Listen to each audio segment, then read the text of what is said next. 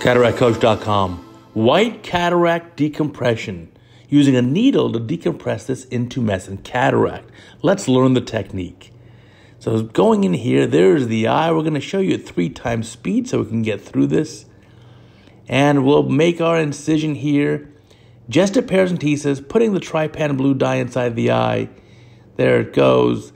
Letting it stain. Be patient at this step. Give it 30 seconds to stain. That'll really make a big difference here.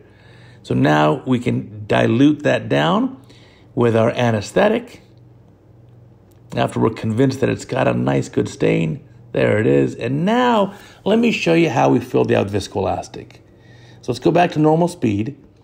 Putting on our dispersive viscoelastic, getting a good fluid wave to come across. There's the viscoelastic going in.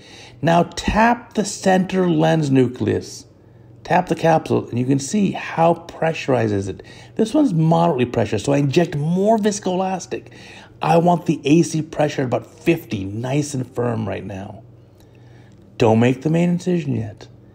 With the IOP at about 50, the pressure in the anterior chamber is higher than it is within the capsular bag. So now going in with the needle on a 3 cc syringe, bevel down, 27 gauge needle, poke right in the center of the lens capsule and aspirate immediately. Aspirate, aspirate, aspirate, aspirate. And that decompresses the bag. Use the tip of that needle, rock the nucleus around a little bit more, aspirate more. There it is. There's the fluid that we aspirated out of the capsular bag. Looks great. So now we've decompressed that bag. We've showed you in previous videos how to rock that nucleus. Let's make that main incision here. So there's the diamond keratome being used to create about a 2.2 millimeter wide incision. We can get our capsulorhexis forceps now and create what we want. A nice round centered 5 millimeter capsulorhexis. So grabbing that lens capsule here.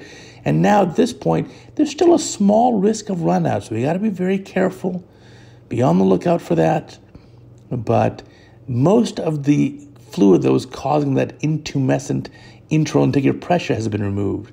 So you can see we're having to pull the capsulorhexis in a little bit, and it's not quite our perfect rhexis that you're used to seeing from me, and that's still because there is that posterior pressure. No need for hydrodissection, don't worry. Let's just go in there, aspirate a little bit, use that chopper, let's split this nucleus up.